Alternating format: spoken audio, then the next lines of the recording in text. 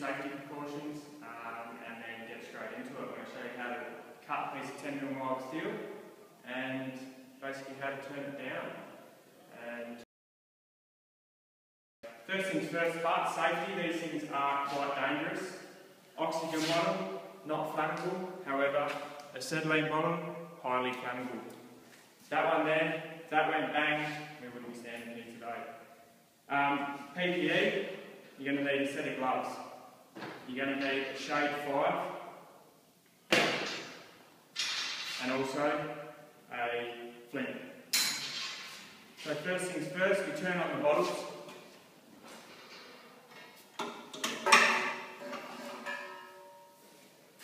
Make sure there's no kinks in the line, nice and straight. We turn on our oxygen first, and then we turn on our acetylene second, and we just double check. Yep, set to 100 kPa.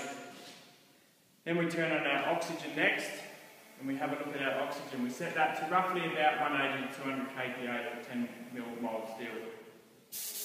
Alright, so double again, just make sure there's no lines, leads, kinks in the line. And put on your protective equipment. The oxy-acetylene bottles and the way I'm going to cut today is very handy around the house, just for things like if you are into cars and frames and stuff like that there, basically just cutting mild steel. The reason why I use oxy a lot more than a grinder is grinders are noisy, they're dusty, and consumable-wise you go through quite a few discs if you're to cut something of 10mm. However, the oxy bottle, it might be quite a bit to set up, but once you've actually got it set up, it's good to go for a long time. So for starters, we turn on the oxygen, right on. Secondly, we turn on our acetylene, the fuel gas, only a little bit, and we light it up.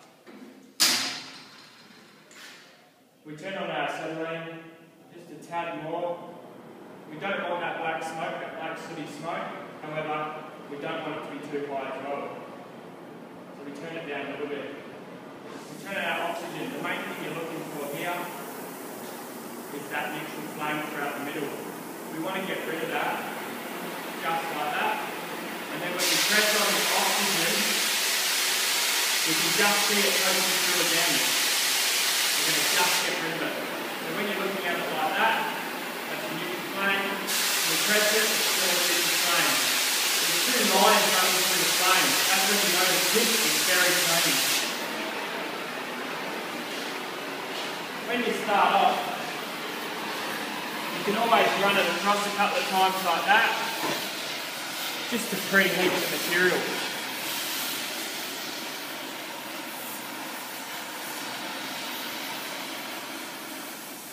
And when you're ready to cut, you'll sit it on the edge. You'll wait for it to glow nice and red.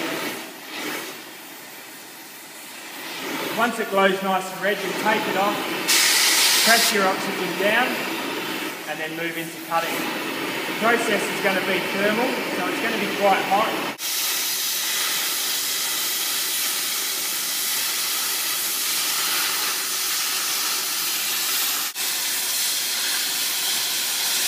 And there we have it. We just cut very nice and easy piece of 10mm mild steel. We turn off the oxy kit, we turn off that fuel gas first, like that, and then it will cut this.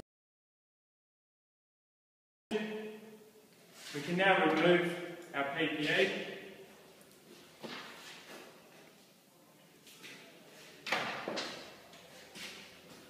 Remove all the gas, turn off your back oxygen lever again. We're going to knock off the bottles at their main valves, nice and tight. We're going to also release the pressure in the regulators all the way back, the oxygen and the acetylene. Once they're backed off, we can also turn on the oxygen and you'll hear that pressure be relieved from the bottle, and also with the acetylene. Those bottles now and lines are free from gas. So that's that.